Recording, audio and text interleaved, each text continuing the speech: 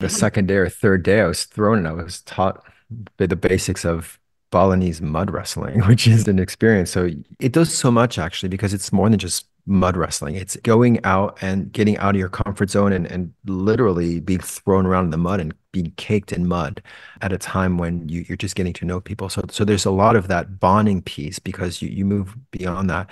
Of course, there's the healing properties of the earth. There's the healing properties of the mud. There's caking yourself, which is wonderful for your skin. There is this idea of connecting with something that I'd never done before, Balinese mud wrestling. But Mhm. afterwards, you go through a ceremony of asking connection with the gods and then going through the water cleansing and eating your rice and having that peace that gets you to understand a little bit more of the culture, but also go through a ritual. Now, whether or not we as Westerners kind of buy into that, I don't really actually think it matters because there's still a moment of silence, of peace, of inward looking that can only be beneficial because we always need to heal no matter what. This is High Tech High Unboxed. I'm Alec Patton, and that was the voice of Benjamin Freud, head of upper school at the Green School in Bali, talking about one of the very first things he did when he arrived there. This episode's interview was conducted by Kelly Wilson, Dean of the High Tech High Graduate School of Education. Kelly got to visit the Green School last year, but she's been excited about it since before it even opened. The founders, John and Cynthia Hardy, came to High Tech High when they were designing it. It's a pretty unusual place, so I asked Kelly to describe what it was like to arrive there for the first time. Right away, it's intriguing because you walk in and it's hard to tell where the classrooms are. You're walking on kind of dirt paths, you're in the jungle. There are these beautiful bamboo structures where students meet in kind of flexible ways, but there are no walls in the Green School. There's different spaces for students to run their organic, locally sourced restaurant. There are spaces for the parents to co-op and work within the Green School. There are spaces for organic farming. There are chickens. There's a river nearby, and the students built a bridge as one of their projects over that river. So you really see when educators talk about getting beyond the four walls of the classroom, there literally are no walls to the classroom. So it's very place-based and it's very much built within the community. There are a lot of expats and a lot of the international community that come there, but there are also a lot of Balinese students and a lot of teachers, faculty, leaders that are Balinese that are bringing those traditions in as well. One of them is a spiritual kind of like cleansing water ceremony that the parents will do with their students in Hindu tradition. There's kind of a mud ceremony that they do. So there's these different aspects of Balinese culture and traditions that are really honored and integral to the school and the way they think about just indigenous ways of knowing and learning and being that really like build from the local culture. That's so awesome. All right, let's play your interview. Benjamin, I'm so excited to talk to you today. As you know, I had the opportunity to visit the Green School in Bali this fall, and I was absolutely blown away by the shared sense of purpose and student agency that I saw across the community. We host thousands of visitors each year at High Tech High, so it was such a joy and honor to come learn from the incredible work you are all doing. So thank you so much for joining us today. Thank you. Thank you for having me. Yeah, and tell us a little bit about where you are today and what's happening in Bali. Yeah, so I'm in Bali, Indonesia, which is an island unlike any other island in the world, it seems. Today's a day off because it's the Balinese New Year for Nyepi, which is a wonderful experience that I've gone through for the first time. The island completely shuts down, no lights, you don't leave your house. And although that might sound quite post-traumatic and after COVID, it was it's a time of reflection and thinking about your values in the new year. And really, it was actually quite wonderful yesterday to hear nothing outside and have that be because it's a reboot for the island in the new year. Yeah. Well, beautiful. The gift of silence and an opportunity for reflection is always so welcome. So thank you for taking time to reflect with me as well today. I'd love for you to start by sharing your own story. What was your experience in education and how has it shaped your thinking today? So my experience or my pathway to where I got is probably not typical of most people in leadership in education. I started off my career in the late 90s in Silicon Valley. This was a time when people were building Web 1.0. This was a time when Yahoo had just gone public, when people were just really excited about setting up websites that allowed businesses to set up their own websites, those kinds of businesses. So it was a time when I was probably, I don't know, 23, 22, something like that. And I was working with people who were 27, 28, and they were changing the world and they didn't know what the rules were. So that really had a big influence on me. Later, I went to get an MBA because I thought everything would go really well in Silicon Valley, and then the market tanked. This was in 2000, showing a nice pattern of poor timing. But then I was in London where I did more consulting, then Tokyo, and I decided to give it all up. Went to Singapore to get a PhD in Southeast Asian history and then ended up moving to New York. And it was one night, I really remember it's with my ex-wife, and I really remember saying, you know what, I want to get into education. I had two kids, and I got more energy out of kids than I did out of adults. So I really wanted to like it just felt right. I felt it in my body.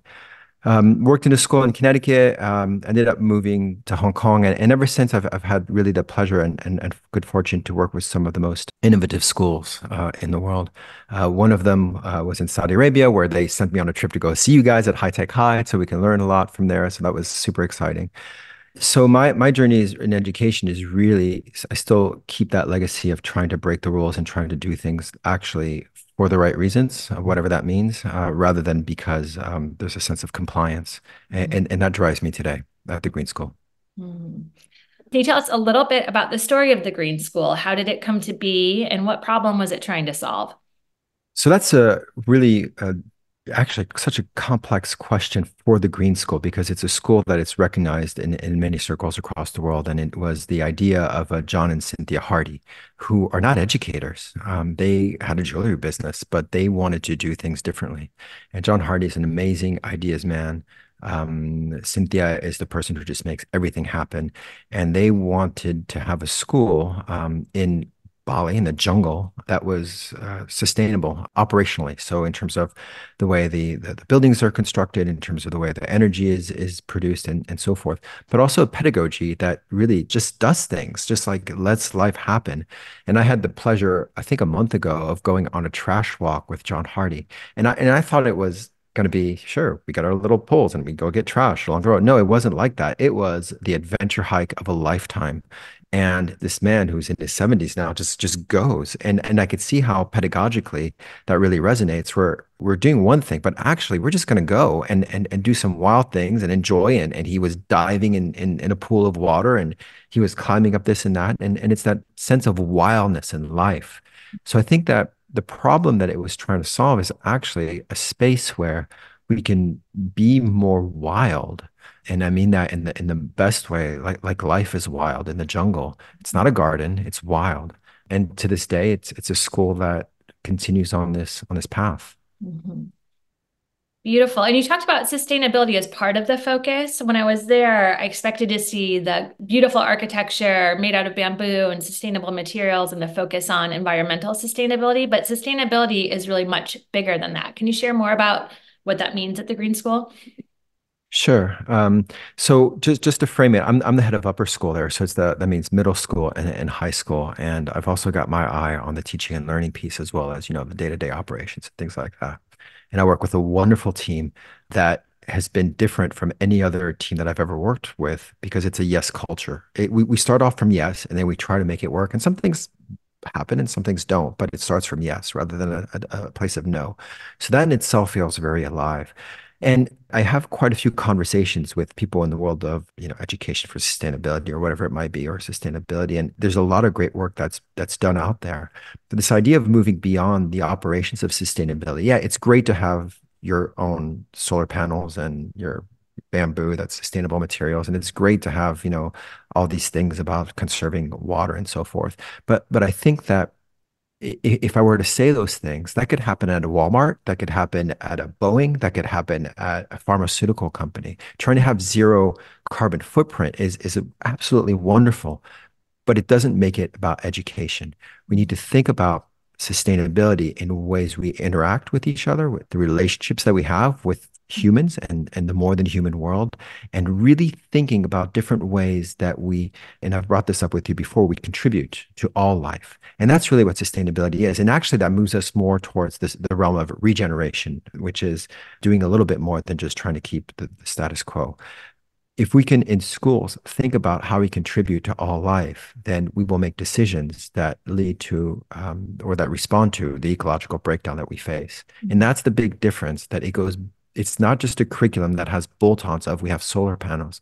It's really thinking about how the curriculum and those solar panels can't be distinguished. And everything that we do is for the contribution to all life.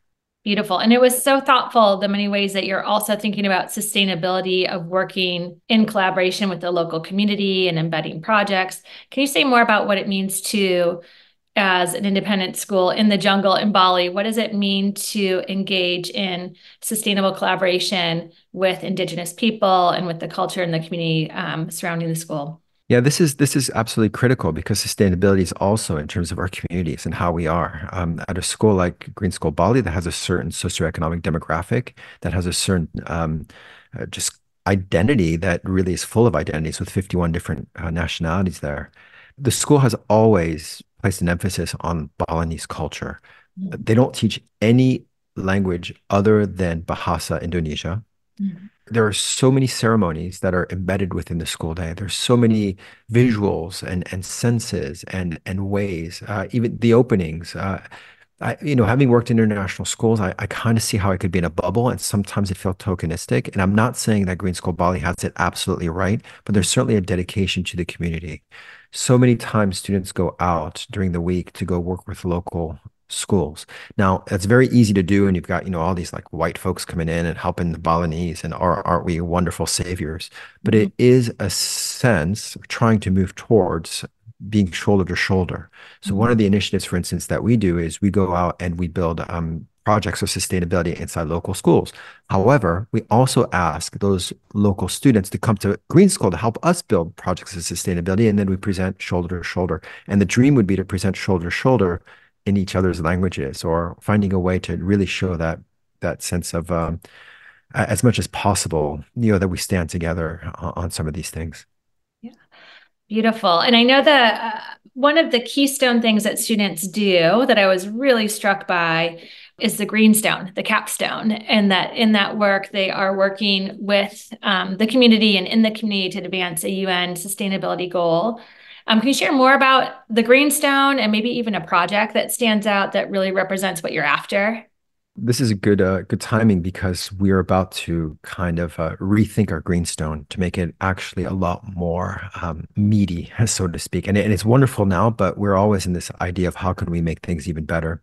And what we're looking at for the greenstone, it's currently a 1 year, but it will end up being a 2 year capstone experience. So the learners work really in terms of project management and thinking about what they might do, but they have completely free choice to do something that contributes to the world, whatever that might be. And in its next iteration, while they go through a lot of research and working with community, there's going to be a little bit of just a process of defense and really making sure that there's rigor there, so that it's not just doing. Because one of the challenges that we face is this idea of people go out and they do things, but the learning also has to be there, so that learning and doing come together. So one of the projects that really catches my eye, for instance, there's a greenstone where a student is learning about music and the healing properties of music. So if we think about sound being a vibration, how we are 70% water, and that any kind of vibration makes water move. There's this idea of how can we work with sound and music as a healing mechanism, and that might sound really hippy jippy, but there's so much science that's involved in this, and like classical science about vibration and sound waves and so forth. There's also that local tradition in Bali of also working with different vibrations, and in Hinduism, and that there's an exploration working with scientists as well as local knowledge to be able to think about how we can address some of the medical concerns that we have through sound. And it's not going to be like this is the way to go, but it's certainly one more layer that adds so much learning and doing, and then that contribution. Because if that project and that research goes about, that could really move the field in certain ways. So I'm really excited about that project.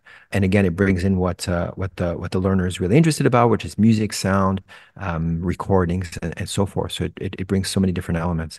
We have this three-legged idea that it needs to contribute to the student, to the school, and to the world. And every project, every Mhm. Greenstone needs to do that. Mhm. Well, I appreciate that you bring up a focus on healing because I think it is connected to this idea of sustainability. How do we sustain ourselves in relation to each other and the communities we serve? And there has been so much trauma, especially through underserved communities, what we've all gone through COVID. And so, how do we better understand human-centered whole child learning through the power of healing? And what does that look like? I noticed when I came to the school, even in the Green Educators Immersion Week, there were healing ceremonies that were part of, there was a mud ceremony. Can you share more about that Balinese tradition and how you brought visitors into it? Yeah, so that was actually my induction week as well. So I think the second day or third day I was thrown and I was taught the basics of Balinese mud wrestling, which is an experience. So it does so much actually because it's more than just mud wrestling. It's getting out of your comfort zone and literally being thrown around in the mud and being caked in mud at a time when you're just getting to know people. So there's a lot of that bonding piece because you move beyond that. Of course, there's the healing properties of the earth. There's the healing properties of the mud. There's caking yourself for you, which is wonderful for your skin. There is this idea of connecting with something that I'd never done before, Balinese mud wrestling. But Mhm. afterwards, there's also a cleansing ceremony where a priest you go through a ceremony of asking connection with the gods, and then being going through the water cleansing and eating your rice and having that peace that gets you to understand a little bit more of the culture, but also go through a ritual. Now, whether or not we as Westerners kind of buy into that, I don't really actually think it matters because there's still a moment of silence, of peace, of inward looking that can only be beneficial because we always need to heal no matter what. Mhm. When we connected a few weeks ago, we walked upon a shared deep interest we have in student projects having a positive impact on transforming themselves, their communities, and also the broader world. And you just spoke to that a little bit in the way that you shaped the Greenstone. What does this look like, and how do you know it's happening? How do we know that our intentions of designing learning to have that positive impact? How do you think about gathering evidence of that or knowing if that's truly the impact that it's having on the community and the world around us? That's a fantastically complex question, and I don't think we will ever know. I think this is really where it becomes a process. And I think a lot about this. I don't even like the word impact. I'll tell you why, because it has a very cause and effect linearity to it. It makes me think of Newtonian billiard balls. I like the idea of contribution because we don't always know where the contribution is at the end of the day. There's a little bit of we just don't know where it's going to go. Now, I have to say, I really like this word contribution in the work of Joanne McKeegan in New Zealand. It does a lot of contribution, so I want to honor her. It's really challenging, and I think that one of the ways that we're getting lost in schools is this obsession with outcome, and we can fool ourselves by thinking that process matters and it's not outcome. But I think it's actually well bigger than that because process in itself is more than just process to get to outcome. I like to think of it as circularly as possible. I hope it's possible to think about it this way. But we start off with wonder. We start off with this idea of curiosity and questions. We start off with this idea of how might I respond to the world and as the world. And then we work through the process and we have these milestones that aren't really outcomes. They're actually just milestones that might be a product or performance. But really, none of that matters unless it contributes to the world as the world. Again, I mean, for us, it doesn't matter if it's student, school, and the world. It could be anything, especially the more than human world. But the outcome, whatever, is just a milestone because it doesn't matter unless it does something. It has to be infused with certain values. I'll give you an example. I could write a wonderful piece, I don't know, a wonderful poem, or, let's take my dissertation, for instance. I mean, I really liked my dissertation, but nobody read it. So it had zero contribution to the world other than like the three or four people who were interested in my topic. No matter what the quality of the work was, it might have gotten me that piece of paper, but actually, I've had more influence with a LinkedIn post than I have with that dissertation. So how do we know is quite challenging. So we think about different ways. The quantitative ways, sure, maybe there's certain measures that we might have with a baseline. There's the qualitative ways, but there's also the post-qualitative ways. I'm really interested in this idea of grasping. I'm not using the word capturing on purpose, but grasping the voices of those who have benefited from a project, from an experience, those who have benefited or towards whom we have contributed. So, for instance, if I do something that helps waterways be cleaned up, then I would love to grasp the voices of those people who have benefited from the water, maybe even the voices of the more than human world, the non-human world.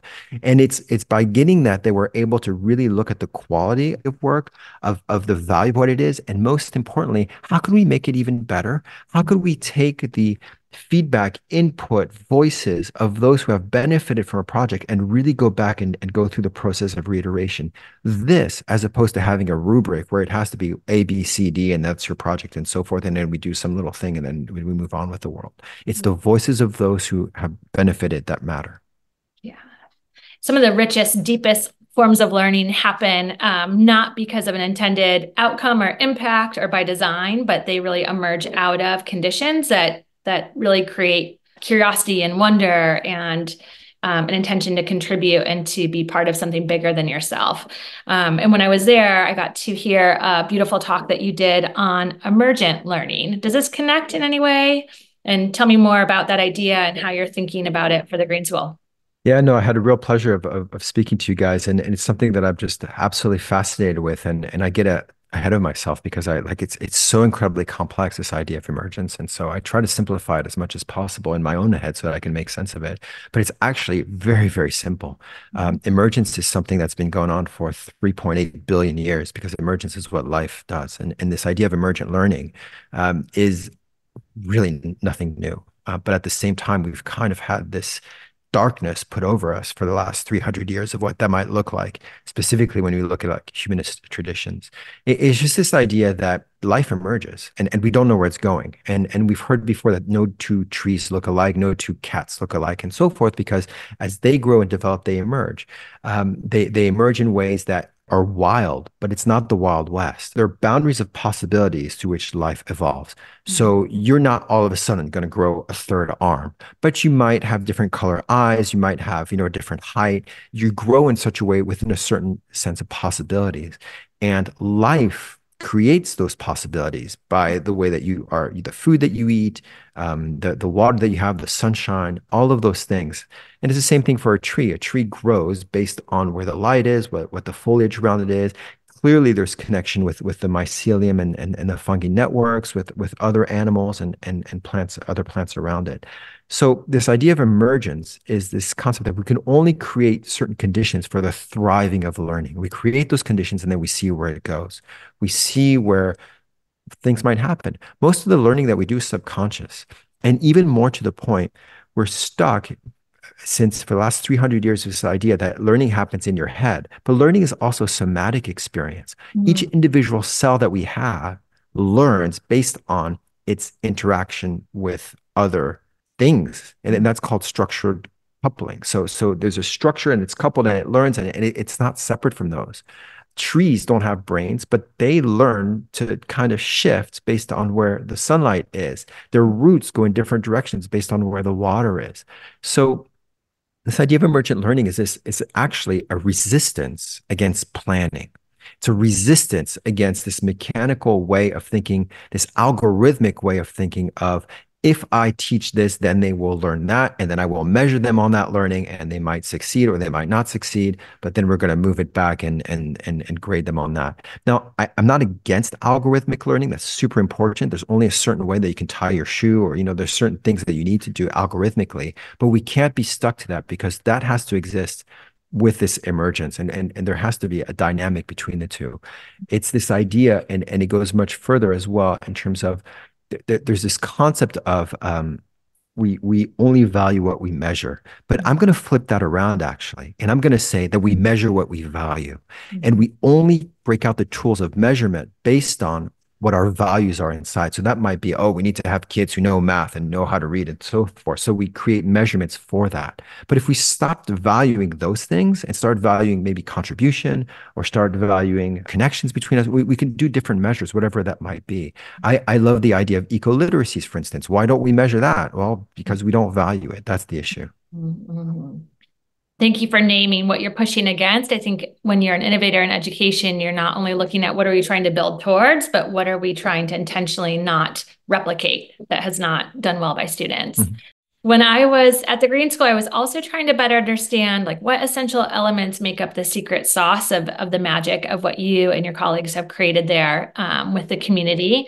So, for example, I learned about Jalan Jalan, where the high school students spend half a day every week out in the community advancing causes they care about through service and social impact projects, social contribution projects. I learned about Spirit Friday, a community event that I believe happens every 2 weeks where students and families get together and there's music and movement and students sharing different things that they've made and built and created through their projects at different stands. What would you say are some essential elements when you think of school design that really have the biggest effect on this like secret sauce of what you've created at the Green School? Well, that's actually this idea, and I know I kind of said that it wasn't about process, but I know there's so many nuances, and I'm happy to play with these different nuances that is actually is a process. I I think that one of the things that we appreciate is that we're never going to get it completely right, and that we always need to improve. But I want to highlight that this isn't from a starting point of scarcity of, oh, it's not good enough, we need to improve. It's rather from the point of view of abundance of, this is awesome. How could we even continue to make it better?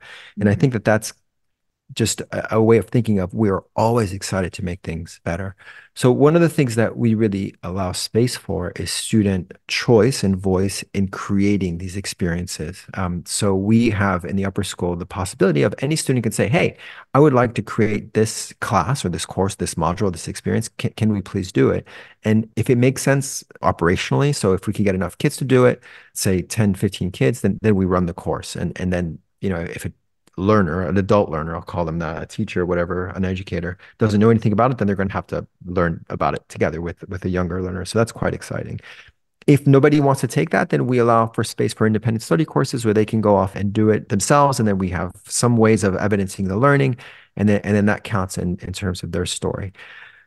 But what's amazing is there is a lot of this idea of emergence, and we don't necessarily, we're certainly not obsessed with grades. We're certainly not obsessed with all these measurements, but we are obsessed with the evidencing of learning and what can we do to show that there's learning and how has that contributed. So the Jalan Jalan, so Jalan means trip. So Jalan Jalan means trips. And that means that they go off and they go do a whole bunch of different things. Like they go off and they work with organizations that help disenfranchised and women or women in utter poverty, and they go volunteer and help build things. Or we have some that are that are about doing mangroves and trying to really revitalize some of the mangroves and those ecosystems. We also have some where they go out and they go do coral reef restoration. So they go diving and work with coral reefs and try to rebuild some of the reefs around Bali. So those are wonderful experiences, but so are the Spirit Fridays, where if you have a side project, you can go off and you can demonstrate what that might be. So we have one student, for instance, who has her own sustainable, really what is like skincare. So it's all made with local ingredients, and she makes it on campus and then she sells it at the Spirit Friday. We've got other organizations where it's, like they write books and they make books and they try to sell them. I mean, I bought one about like the history of Niepi, the Balinese New Year that I was just mentioning. Mm-hmm. So that's something that they make and then they sell it. And that sense of entrepreneurialism is quite cool, but it's not about necessarily making money. It's just about being able to showcase that and really giving it a reason to be, because there's no point making a skin product if it's not going out in the market. It's not about making money, but it's about distributing that and sharing that with other folks. Mm-hmm. Yeah, I was so impressed with how much voice and choice there is. And you just named another element that seems really essential in not being bound within current projects, current course structures, but if there's something of interest to a group of students and you can run with it, this spirit of experimentation and trying and see what you can learn. I was struck also the eighth graders, they shared a little bit about the cafe that they do every year, and that each year that new group of eighth graders runs a cafe, but they have a chance to name the cafe, come up with the menu, better understand how to locally source ingredients and do things that are environmentally sustainable and locally grown. Can you share more about, it's just such a beautiful example of another very student-driven learning experience. That is probably my favorite on campus, I have to say. So I'm really glad you brought it up. It is an eighth grade project, but it starts in the sixth grade because Mhm. in the sixth grade they learn about seeds and plants and growing. So they take care of a garden and grow the food for what's called the Regenerative. They grow the food for that eighth grade project. So Mhm. it starts in sixth grade with plants and seeds. In seventh grade, it's about animals and how we care for animals. So they do a lot like with chickens and build chickens. Actually, I think they break down the chicken coop because of the materials, and then every year they rebuild it with the same materials in different configurations. So there's also ways of understanding what chickens need and other animals. And then in the eighth grade, they end up working on again what's called the green warrant, which is teams of four. So Monday, Tuesday, Wednesday, Thursday, they create their own menu with locally sourced ingredients. I believe they can't get ingredients that are further than one bike ride away radius from the school. So that also is a way to work with local people, but also think about the environmental conditions. And what's wonderful here, and this is a great example of how we're always trying to improve, is that they create resumes, they apply for jobs, they get interviewed, and they get different jobs like general manager and head chef and finance person, and then they have those jobs throughout. Sometimes people are waiters because we need waiters, or sometimes there are people who are sous chefs or whatever. And what we've done this year to try to improve it, and again, going from this idea of abundance of how can we make it better, is we create a new role for human resource manager. So, that's different from a general manager, which is different from operations. So how do they work in this environment? How do they work to really try to think about how to run a sustainable business? And they make the food and they sell the food. And this is where the learning emerges because I'm not entirely sure what the success criteria would be in a traditional system for this. Because what I notice is in the second term when it started after first term of preparation is it was chaos. There was yelling, there was screaming, the food was never on order, you can never get your account. It was such a disaster, that you would never go back to that restaurant. But now I've noticed that everything's so smooth. The food has a menu that has received feedback. The cashiers work well. The chef is organized. It's calm. It's organized. That's where the learning is. You don't need to quantify that. You can feel it in terms of the quality of the experience. And they learn how to work with one another because they're in charge. They are in charge of negotiating their conflicts. They're in charge of negotiating with vendors. They're in charge of all that stuff. Now, that's the real experience that I see that goes well beyond some of the other things that might be about being behind a table and learning about business. This is really learning about business by doing it. And then you're supplementing all that finance as and when you need it. I really see that as a great example of emergence. And it's not that you're not learning any skills that aren't planned because you still need to know how to do the accounting, but you do it as and when you need it. And not everybody at that point needs to know the same amount of accounting. So we just, move on with the different roles that we have. Mhm.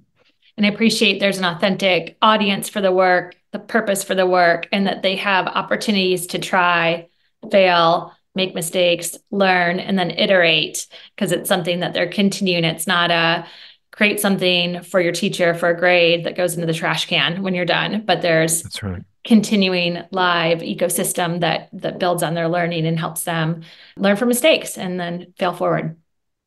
That's right. Absolutely. And that's so important. And what you bring up about going in the trash happens, unfortunately, so often. They do a great documentary about, I don't know, the water system at your local school. You make the documentary, you get graded on a rubric, and then it ends up being on your Google Drive, not going anywhere. You guys do such a wonderful job of having every term this idea of public showcasing. That is so important, and more so than that, having that stay alive afterwards. How do we Mhm. stay alive afterwards? And that's the idea of sustainability, not just going out of the trash, not just performing, but then let's keep it going. And I think that's also one of the biggest challenges is how is it if I start a project and if I go to a different school, a different grade, I graduate, whatever, how do those projects continue to live? How do we continue to build on those and sustain those projects? That's Mhm. one of the things that we're grappling with, but I think is tremendously important in terms of legacy, tradition, and again, sustainability. Yeah. Yeah. How do you make that learning public through exhibition and also show not only the final product, but the learning process? It's the product is often the tip of the iceberg, and all of the learning is the iceberg that's emerged under the water. And how do you make that visible? And then Mhm. also, how do you curate the work so that it lives on and it's visible and kind of tells the story of the values of the school? I think we talked about that as being a challenge in the jungle in Bali, and indoor, outdoor, and how do you preserve materials Mhm. over time, but something we're thinking about a lot too. I wondered, similar to visitors that come to High Tech High, imagine that many visitors that come to the Green School feel that there are barriers within their own system that make it challenging to innovate. Maybe that mindset of scarcity that you talked about. What encouragement would you give them, and how should they get started? That is so difficult, isn't it? When you're in a system where there's a certain amount of accountability, that's often, a weight on your shoulders where you have to get kids ready for state tests. Where but you guys do state tests as well, so clearly it's possible. It's really difficult when you feel all alone. It's really difficult when you don't know necessarily where to go, and that you've been doing, things a certain way, not just you, but because of the history that you've had in your own schooling experience. And I always think, it's about starting where you are, not starting where somebody else is. And this notion that I'm okay with saying, let's just resist, let's just resist against some of these systems. Let's just think about different way to conceptualize matters. Let's just think about different ways of moving towards different ways. I'm a historian, and one of the things that bothers me the most is the way history is taught in schools. It's like it's world history. You go like this happened in this country, then this happened in this country. Nobody learns history that way anymore. Like nobody has learned history in terms of going from the French Revolution to the Industrial Revolution to World War One in like 25, 30, 40 years, but they still do in schools. If we could think about it in terms of themes and thematics and really connecting that way, then when we look about the French Revolution, Industrial Revolution, or World War One, or whatever it might be, we could think about in terms of we could call it the thematics of change, of political change. We think about in the thematics of how does hunger drive change. I don't know. I'm just coming up with things off the top of my head, and certainly they could be done more thoughtfully than this. But if there's a way that we can start to think about the interconnections of everything rather than just the content and being driven by content, that's a huge piece. And those interconnections also lead to this idea of contribution. I just wonder if the final outcomes, rather than tests, could be things that actually apply the learning, yes, but make sure that it's towards these contributions. And you could still learn the content that you need that way, and probably actually even better so. It's kind of a unclear answer that remains vague, but it just has to be, some things have to be for purpose and have to be towards applying the knowledge that you're gaining towards some kind of action. Because if nothing can come out of it, if there could be no action, then what's the point of learning it? And I'll just end this by just kind of thinking about it in terms of potential energy and kinetic energy. You can know all this stuff in your head that stays at potential energy, but until it transforms into something, and that actually becomes that kinetic energy for contribution, that there's absolutely no point. I have done pretty well academically in my life. I've raised two fantastic kids. I couldn't tell you what the parts of a cell are. And I just don't. And this idea that, well, yeah, but you just look it up. There's no point. That's true. But actually, I think there's a bit of danger in having to learn what the parts of a cell are, because it keeps us in this reductionist framework that it really matters what the parts are. When what we should be focusing on is, how does a cell interact with all other things? How does one individual cell interact with other cells, with the air, with the food, with everything like that? This ecosystemic way of thinking about things. And from there, you learn the parts of a cell. So I would encourage teachers to think about contribution, to think about projects, and to think about the connections between things, and learning the content that way rather than be fettered to the content. And I know that's really easy to say from here, because there's a lot of pressures on teachers that are just incredibly debilitating in terms of their ability to do things. Mhm. Thank you for that. And this idea that content is not something that we could consume and regurgitate back, but it's really about understanding in a deep way the interconnectedness of different ideas, so we understand ourselves and the world, and that we can have an impact or make a contribution, as you would say, to something bigger than ourselves. Is there anything, this has been such a wonderful conversation. Is there anything else that you would like to share, kind of final thoughts for our audience? So green school is a school in the jungle. I think that the dream is to have a green school in an urban area. And this idea that connecting as nature, I don't say connecting with nature because we're not separate from nature, is really easy in the jungle where you've got birds and you've got insects and you've got all that wonderful environment. But in a city, they should be also able to do of really appreciating that as nature, that we have a different kind of purpose that we need to move towards. That the systems that we have right now that keep us disconnected from nature, or this idea that we are disconnected from it and that we need to, be out in the jungle. Actually, the city is probably where it's most important, given that more of the world's population live in urban areas than in non-urban areas. So the question I ask is, what would it take for educators, learners, schools in urban areas to appreciate that we are nature, appreciate that the decisions that we make every day reverberate throughout the world? And how can we think about what would it take to think about our different values so that we measure different things and contribute in different ways rather than being stuck and fettered to this linear process of learn your math, go to university, get a job, make money, and do that whole cycle again, because that's not taking us anywhere near where we want to be, given the fact that we're 1.5 degrees Celsius above pre-industrial levels, the fact that there's so much tension in the world that, I'm not afraid to just say that we have to question those values every day. And that's where the resistance comes in. And resistance doesn't have to be necessarily aggressive. It could just be asking questions. Mm-hmm. Well, thank you so much for your time. Thank you for the important work that you're doing and for inspiring me as an educator and the many, many people that look up to the work that you're doing. Thank you for being so vulnerable and sharing what you're also working on in the spirit of abundance and the things that you want to continue to think more deeply about and improve on. We're all engaged in that work and so appreciate your time today. Thank you so much, Benjamin.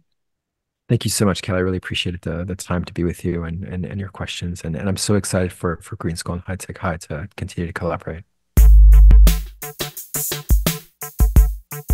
High Tech High Unboxed is hosted and edited by me, Alec Patton. Our theme music is by Brother Herschel. Huge thanks to Kelly Wilson and Benjamin Freud for this conversation. Check out the show notes for a TED Talk that Green School co-founder John Hardy gave about the school. Thanks for listening.